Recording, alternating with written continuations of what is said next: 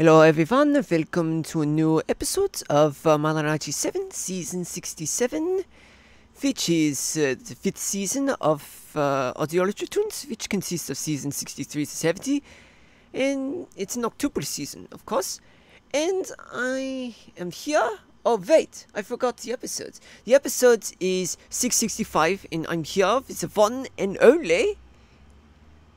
Mike, can you not bring in the British accent, alright? And by the way, my dad's Jeff Wells.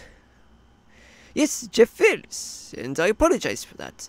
Okay, so today we are going to talk about the changes Jeff Wells has been going through since his first day in Marlonology, all the way to today. So, any significance whatsoever? Okay, so the changes that I made, what can I say? The changes I made since the first day is that I really look up to the Marlonologitoons like as though they're my brothers. Because we've been, a lot together, and, with, arguments all the way to surviving many episodes, whether if it's like, oh, it's a first world problem versus a real life thing, the part where, like, we almost literally die. Happened in Versailles, that happened in Tell 'Em Alive, I believe, Evil Tim, and, I'm pretty sure they're, no, wait. I think you're thinking about, MLY, right? Oh, my god, why can't I remember these things? Okay, so, to those people out there, who don't know what I'm talking about, what is MLY, Jeff Wells, please explain. Alright, MLY stands for Mario, Luigi, and Yoshi, which was a former show in another channel called Queen Bros 1921, and it consisted of like 113 episodes of the content featuring the creator of Marlonology and his young brother. And of course the creator played Mario, and his brother played Luigi and Yoshi. It was on PowerPoint form, and it ended with the movie. The final movie, and it was more of a farewell to MLY once and for all. In other words, it was like the creator of Marlonology had to move on from here on out. There you have it, folks, and Jeff Wells explained. And what do you think about the creator's brother in Marlonology? He's quite a kook. That's all I can say. He's a kook. Whenever he plays Gang Guys, I thought, like, oh my god, some of his characters, are really terrible. Yeah, but that's just my opinion, not the creators. Just so you know. Okay, anyway, of course, since you have nothing to do with, Gang Guys, what do you think about Gang Guys? I really think at first Gang Guys was a bit more of a great thing, but it turns out that it got bland and shittier once we get another round of seasons, from Revenge of Gang Guys or Gang Guys Strike Back or whatever. Those later seasons got crappier, and I'm like, oh, please let it end. And it turned out like 5 years ago, I think, that was the last season of Gang Guys. And also because the creator of Marlonology's brother, the creator's brother, just didn't feel like guest starring too often, I mean, he could do it, he said he could do it, with more of the Gang Guys characters he plays. But I really don't like the laughter. From Cleveland. It sounds like a horse. Oh, really? Yeah. And, if I were in it, I honestly get sick and tired of it already. And, been mocked, like as though we're, stereotypical, people. But even though we're from like those countries, and no, we don't behave in a stereotypical way, we just behave in our own ways. Trying to be as... So, okay.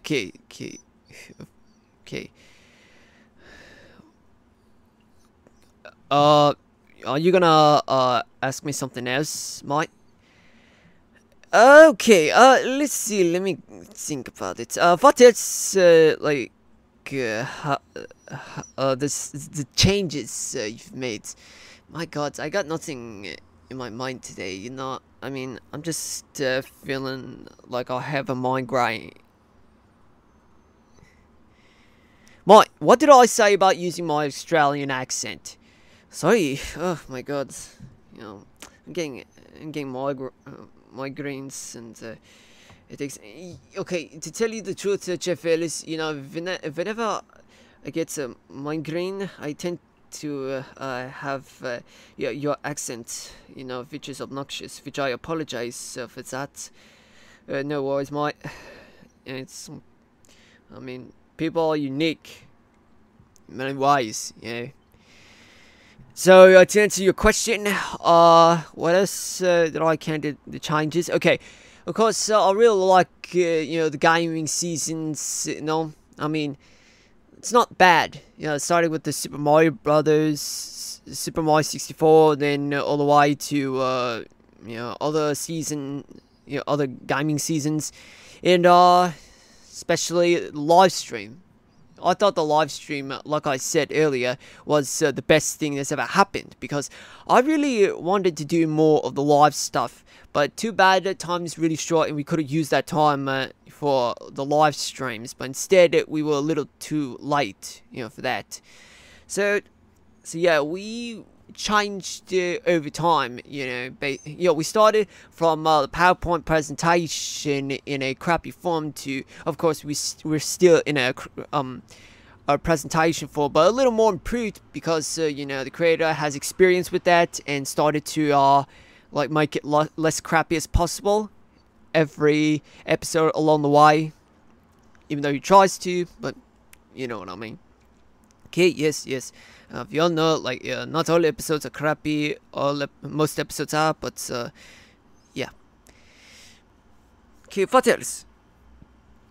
Okay, what else,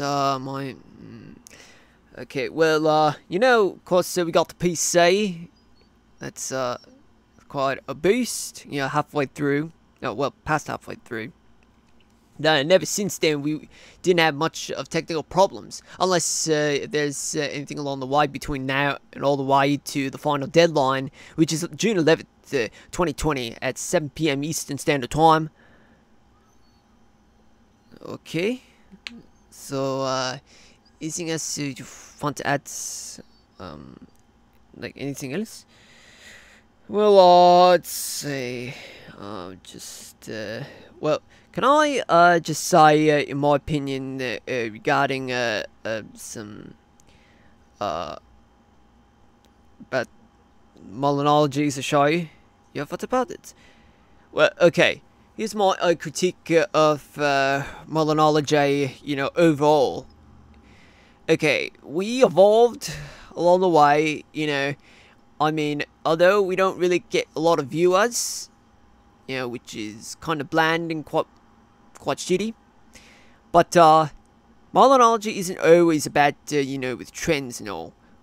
The creator of Marlonology had a thought that at first that it was all about just fame and money and all that, but it turned out, yeah, YouTube has changed a lot.